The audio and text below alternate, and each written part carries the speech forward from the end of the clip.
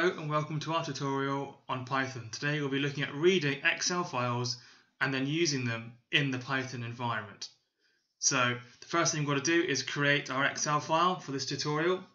Very simply, we are going to, I've created it here, it's 3 columns. In the upper left corner, A1 country, capital city, and then there's another city within that country.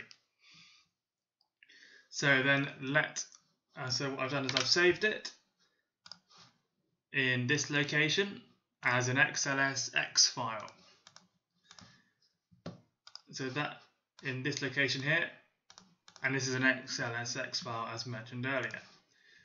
So let us then go back to the spider, which is my Python shell, and then first thing we're going to do is import the pandas module as PD.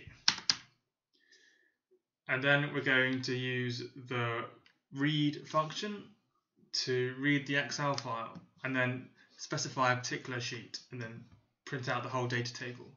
As you can see here, it is imported but not used, but we're going to use it in just a second as pd.read. As you can see here, we can read many different file types, even HTML files. However, let's just read the Excel file here. And as you saw there, well, let me do that again, just so you know. You can see here, there are lots of parameters you can specify. However, what we want with this one is simply the file path with its extension. I've written the code below so that I can have a quick referral rather if I lose where I am, and so that you don't have to spend time watching me mess around trying to find problems. So let us go. So how did we get our file location? It's simply up here. We included the file name and we got the extension from here. You see XLSX file there. So we put them all together and we get that. And then we need to specify the sheet name as well. I have been lazy and just kept its original sheet name as sheet 1. But whatever name you put there, make sure you put it in quotation marks. And then we're going to what we're going to do now is call that as a function Excel equal to Excel read, and then we're going to print it as Excel read, and that is it. And then we should get on our right as our output country, capital city, and other cities. Notice you have 0, 1, 2, 3, 4 courtesy of the pandas toolkit, and that is our complete data table, as you can see here, entered in. So if we want to add lots of other columns, so let's do this. If we wanted to update it, we could quite simply do so. All we'd have to do is resave the Excel file, rerun the function, and you get the extra information here. Notice, this is our first problem, that you have a new line with the rest of the 2 columns there. And don't worry, that is still considered as one data table, and this is all will still be together. It's just on a separate line for layout purposes. So remember that.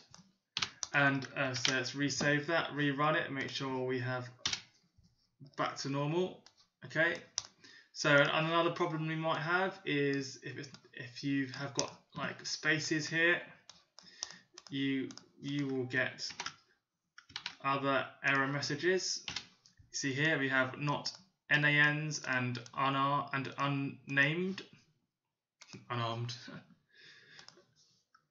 So be sure to keep it on top left corner, and if you go way out, you may even find that your NANs will become a separate data table in itself. and that your actual data that you want becomes a very small part of what is a sea of errors, or seemingly NANs. So just be careful to keep your information in the top left hand corner. Click it back to normal every time I do this. Okay, and another error is if you misread the sheet name, then you will get an error message here when you print it, when you try and run the function. So remember to have correct sheet name, remember to have a correct file name and the correct extension as well. And then once you've got all that sorted, you should have a nice neat little table you can manipulate in pandas, and you can draw in pandas and manipulate in Python however you wish. So I hope you enjoyed that short tutorial, and check out more of my tutorials on Analyst Rising, and I've got Excel ones, more Python ones on hacking, and I've got other ones on Arduinos. So subscribe if you like it, and check out all my other videos on my YouTube channel. Thanks very much.